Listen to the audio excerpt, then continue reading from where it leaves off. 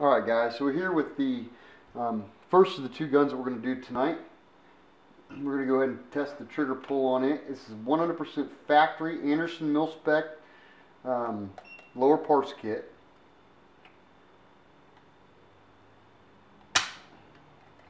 £6, 14.8 ounces. We'll go ahead and do it one more time. I figure we're going to be right around the same. 6 pounds, 9.2 ounces, a little under 7 pounds, 6.5 to 7 pounds, and that's a factory trigger. That trigger has nothing done to it. I put it in the gun myself. That rifle is 100% stock, and it yields a 6 pound, 9.2 to 6 pound, 13 ounce trigger. We're going to go ahead and break it down. We're going to install the spring kit, and we'll retest it. Alright guys, so we just finished installing the yellow JP springs in our first AR15 here. Before, the trigger was, like I said, 6 pounds, say 13 ounces, 6 pounds 9 to 6 pound 13 ounces.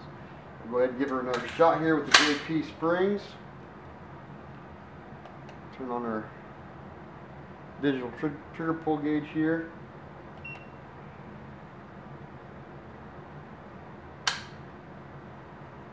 £3, 13.2 ounces. Let's give her another shot.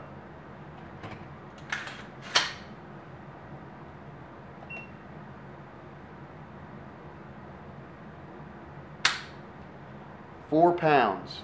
So we're right around the 4 pound mark. So with our JP spring kit and our trigger take-up screw installed, we produced a trigger that's right about 4 pounds. It feels really nice. The trigger is very smooth. With the mil-spec trigger, it's actually very surprising. I didn't figure we would get almost 2 pounds off of it. That is from our factory Anderson parts kit, that is. 2 pounds is great. The trigger feels good. What we'll do is we'll go ahead and install the call valley. We'll go ahead and do a comparison. Before we'll go ahead and set this up on the vise here. And this AR15, we will go ahead and do a basic beginning test here. 6 pounds, 14 ounces.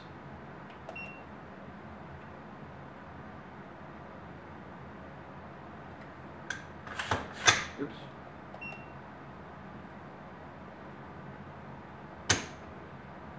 £6, 14 ounces.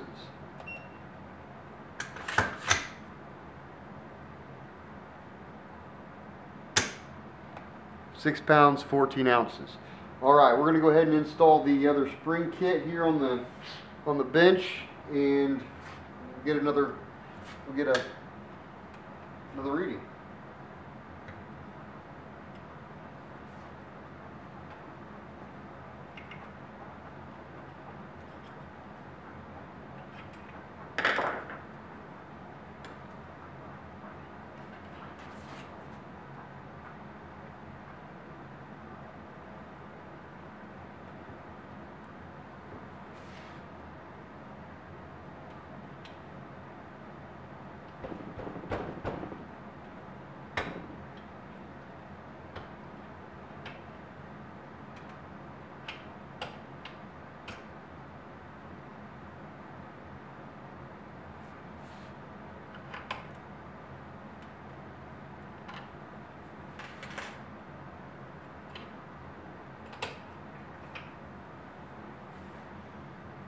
Alright, there they are. They're out. We're going to install the Call Valley springs on this one. Now, this just shows you how quick it actually is.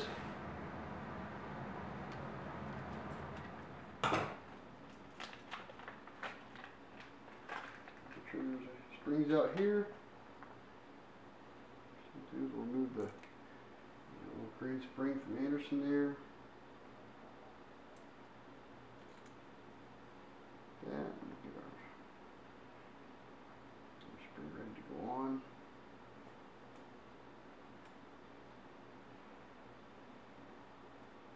I didn't think these Anderson spring kits were bad.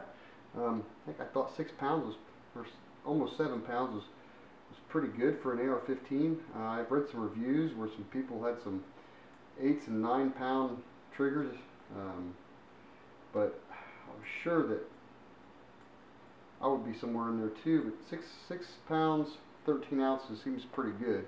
All right, so there's your trigger assembly with your trigger springs. Let's drop that back in there. Hammer spring, just a quick little swap out.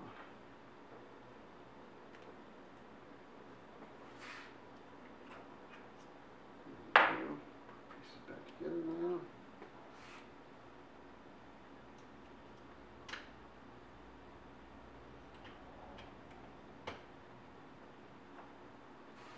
Now these Call Valley springs do feel a little softer. I kind of worry about their longevity. I guess that's what we do. We test things out, right?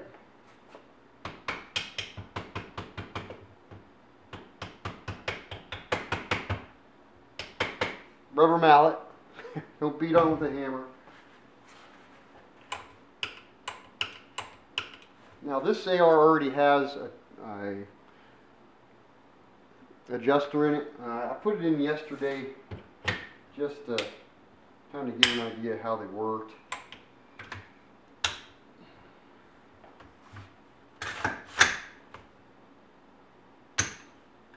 This one feels a little heavier, but we shall test. Turn our gauge on again.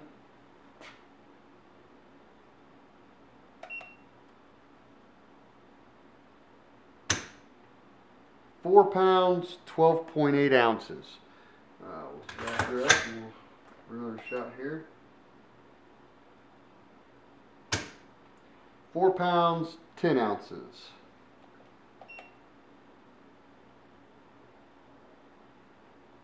Oop.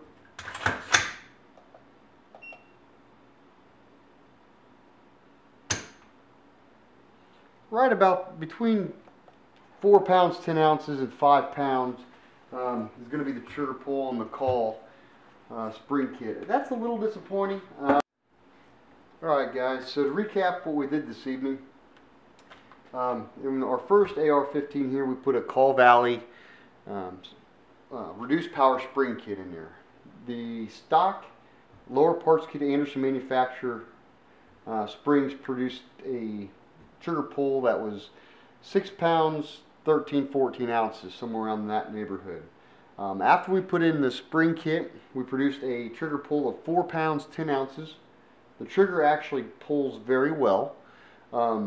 It doesn't feel too light. It feels like there's a good positive reset. There's a good positive crisp break to it. There's hardly any creep after we adjusted it out with the grip screw. Again, it was 4 pounds, 10 ounces on the Call Valley. I would recommend the kit to anybody. It's a great kit for $7. I bought 2 of them. I got another one going in another gun that we're going to test and beat up out at the range a little bit. In our other AR-15 over here, I installed the JP kit, the JP yellow spring kit. The standard Anderson manufacturer lower parts kit in that rifle again produced 6 pounds, 13 ounces, 6 pounds, 14 ounce factory trigger pull. We put the grip screw in it and the JP Enterprises yellow springs, and it produced a flat 4 pound pull. 0 ounces, just straight 4 pounds. Solid, crisp, clean break in a positive reset. It's short, it's not outlandish or anything like that. I would say for most of my rifles, in doing this kind of trigger job, I'm probably going to be using the JP springs from now on. However, I do have another set of the Call Valley. I will be using those as well. For $7, you're reducing it almost 2 pounds, which is excellent. About 3 pounds with the JP spring kit. But they run about $11 to $12 for that kit, plus you're going to have some shipping in there. And if you do buy the grip screw, or the grip screw here, the adjustable grip screw, I think these are selling for about $11 plus $3 in shipping or something in that neighborhood. Or if you venture out, you can make them on your own. Not a big deal. But there you are. Again, 4 pounds, 4 pounds, 10 ounces. You can't beat either one of them. I thought both triggers groups or spring kits did a very good job on what they advertise they do. Call Valley actually produced a little bit lower than what they said. It says it's going to produce between a 5 and 6 pound pull. It did knock it down 4 pounds 10 ounces. That is a little under the 5 pound mark, so that's good that, you know, they are exceeding their expectations on that. The JP Enterprise was right on mark. It said between 3.5 and 4.5 pounds, right at 4 pounds. You can't beat it. They told you what it was going to be. It came in right there. It just goes to show they definitely tested their product. They know what it's going to be. Very happy with the results this evening.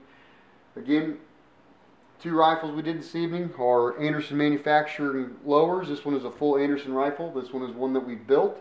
We are using a Lyman trigger pull gauge to do all of our testing. The numbers seem to be positive and, you know, accurate to our knowledge.